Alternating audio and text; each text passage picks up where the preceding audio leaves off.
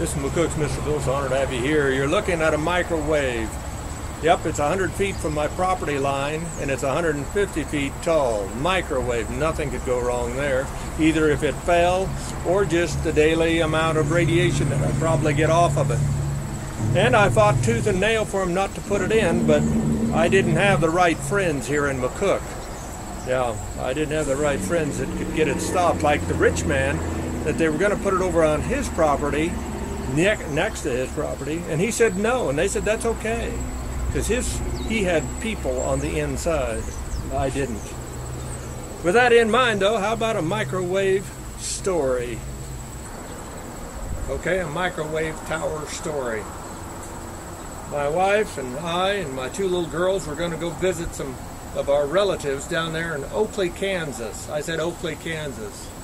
So we left McCook, went down the canyon and back up that top hill, and there's a bunch of towers up there. I don't know, TV and microwave, all kinds of towers are up there. One of the towers, as we drove by, 4 men were standing at the bottom of that with a pickup next to them.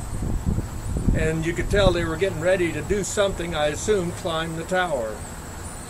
With that in mind, though, we went down and came back. The next day we heard on the radio that 3 of those men got in a platform and it raised to the top.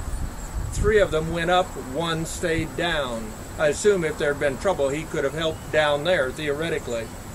The 3 that went up, they did not put their harnesses on as they were supposed to by regulations, and I'm sure law too.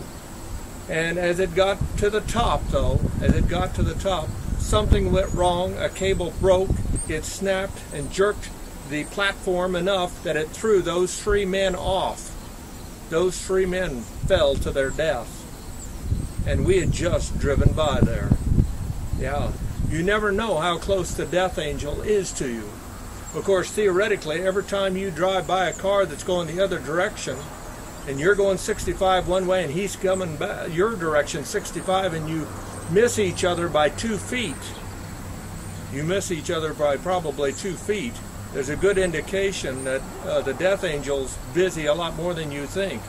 And your guardian angel is too, just trying to keep you and your family alive. You guys have a good day.